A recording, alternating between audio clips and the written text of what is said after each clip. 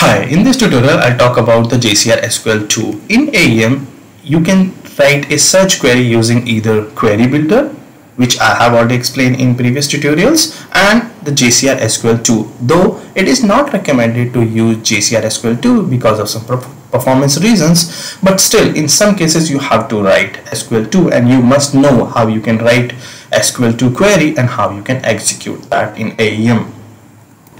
If you have already worked with SQL2, then you will feel familiar with the syntax of SQL2. So in this, you select using the select statement, select extract from, and now you must mention from what you need to select. Let's say if you add NT base, that means you're supposed to select from every node from JCR content repository.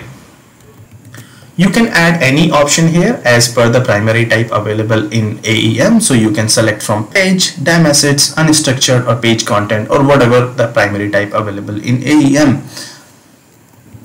In real scenarios, you will not be searching throughout the repository or throughout the AEM. You will be searching through a specific path or from a specific site. So for that, you can add in descendant node, and in each descendant node, you can mention your path from where exactly you are searching the content, and where you can add this where as you add in SQL as well.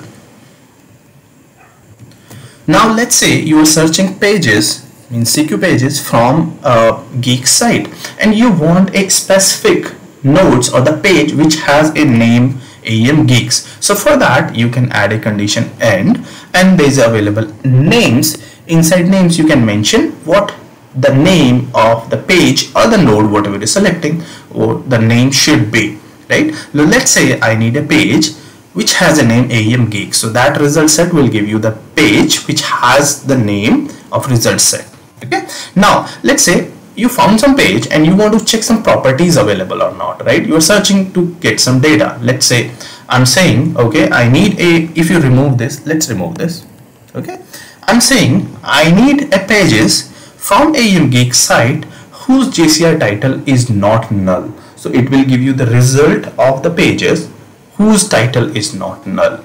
Okay, now let's say if you want to search the pages for a particular title, let's say I need a title, means I need a pages which has a title AEM geeks, right? So you can use contains and you can use and. Even if it is not required, that's fine. Even if property is not there, it will not come, page will not come in result set. So let's say contains JCR title is equal to, means this how you can use contains AEM geeks. So it will give you the pages which has a title of AEM geeks. You can arrange your result set using order by. There is a space in order and by. By default, if you say you can use any property to arrange it, you can add, create a date or something. By default it's ascending order. If you want that result set to be arranged in descending order, then you have to use descend. This query works perfectly and this is the perfect query, but let me explain something here. So you see the JCR title, right? You're getting JCR title, but from where you are getting this JCR title?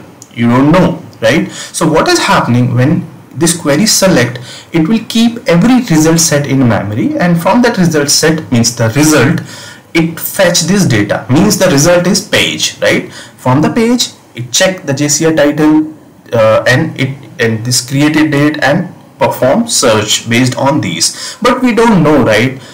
Means what exactly where it is stored. So in case, let's say I need a variable or an object where I can see like this each result set where I can store each result set. Let's say in this query there should be a variable or object where while running this query every time that object is stored. So for that, what I can do, I can use a s, okay, s, and then you can give any variable name. So how you can do that? So you see here I use s and then node. You can give any name. Node is not mandatory. You can add xyz. Now you will be using this throughout your query, so that at least you know, being a developer, you know, okay, I'm getting properties from this. Basically the every time when the search execute for each result is saved in this, and then you are using it. So now if you see Now I'm using name of this node, right? And I'm getting this JCR title from this node. Every time whatever property I'm getting from this node. In the previous version that was happening in memory itself. Now I can define, okay, I'm using this node for further processing. There is one more important thing here, like, right? If you want to search a substring from your result set, means for your result set, then you can use like. Okay, so what you can do, the query is exactly same now using like. How you can do, okay, search your either title or whatever you are searching, get that property and say like. In like you can add multiple ways how you want to filter your result. Let's say this one percentage after geeks. That means this result means this title should end with geeks, and before that it can have anything. Or you can say, or same way it will work before and after. If you put this percentage after, that means it should start with geeks and end it can be anything. Here there should be a substring geeks. Here there should be a single character before this geeks, and that character can be anything, but after that it can be any string.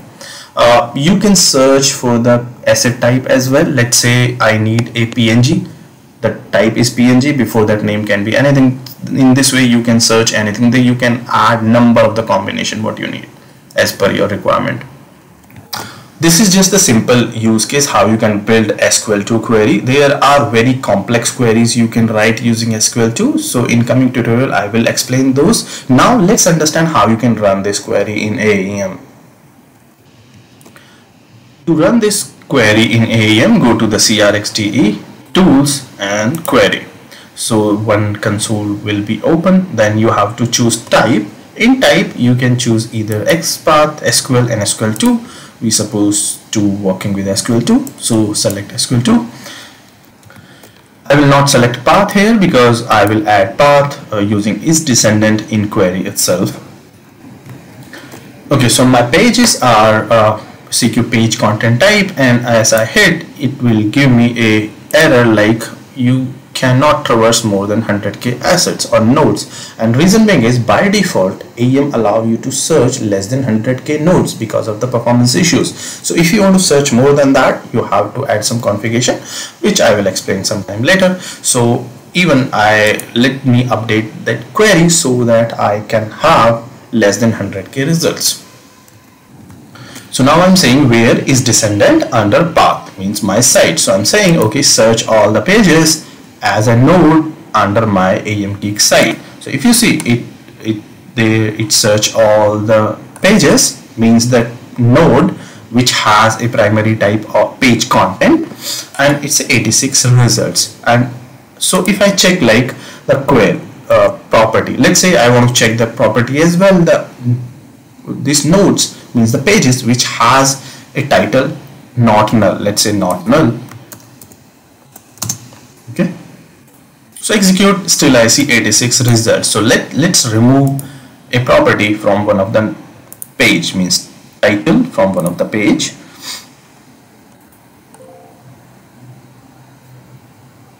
Okay, let me remove from the Spanish site. This is a card and title. Okay, so let me remove this title here. So I remove this title. Now ideally there should be 85 results, not 86, because I removed, and this condition will not fulfill for this page. If I execute this, it's 85 results, right, which are correct. Or even check if property is null as well. So let's say when JCR title is null, okay, now there must be one result, right, and it is same the card page, right, which does not have the title. Because now I'm saying, okay, I need a page where JCR title is not null. It should be not null and not null, and the title is page title is author. So if I search,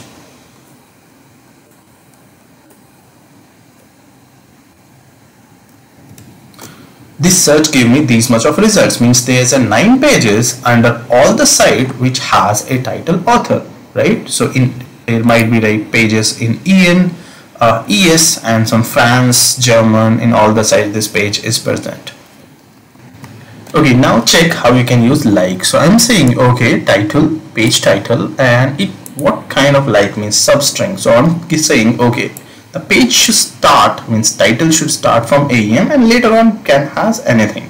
So if I click, you see only the one page came, which actually the root page of this, and the title of this is AEM Geeks. Okay, so if I say okay, we can have anything before or after, but in between at least I need a substring called geeks.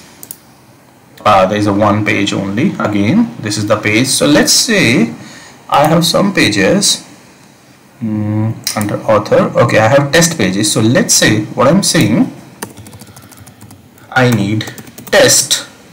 Let me check what is the name of those pages. Sorry, title, test. Okay, so I'm saying I need test. The page should start from test and later on means page title, and later on can have anything. So let's see. Okay, it gave me these much of pages which title start from test and later on it has anything. It has 1, 2. If you see here, it's a title test 1, test 2 and test 3.